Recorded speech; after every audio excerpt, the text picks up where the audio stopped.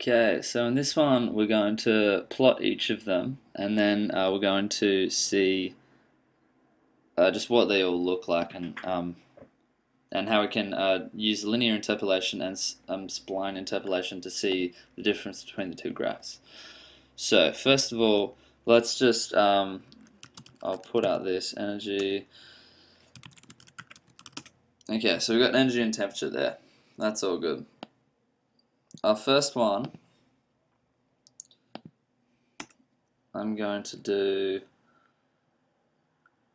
I'll just first of all do it down here, and then we'll make a script, and then I'll just put it all in the one plot using subplotting.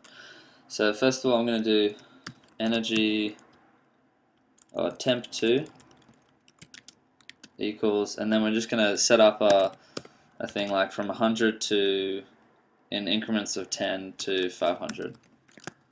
It's going to be a fair few.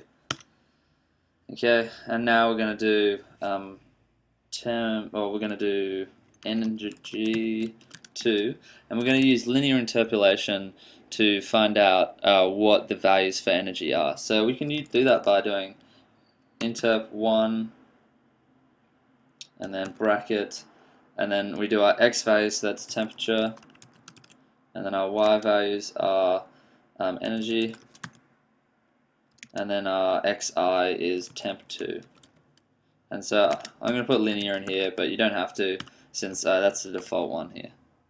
So if I hit enter, we're going to get a whole bunch of values for energy 2.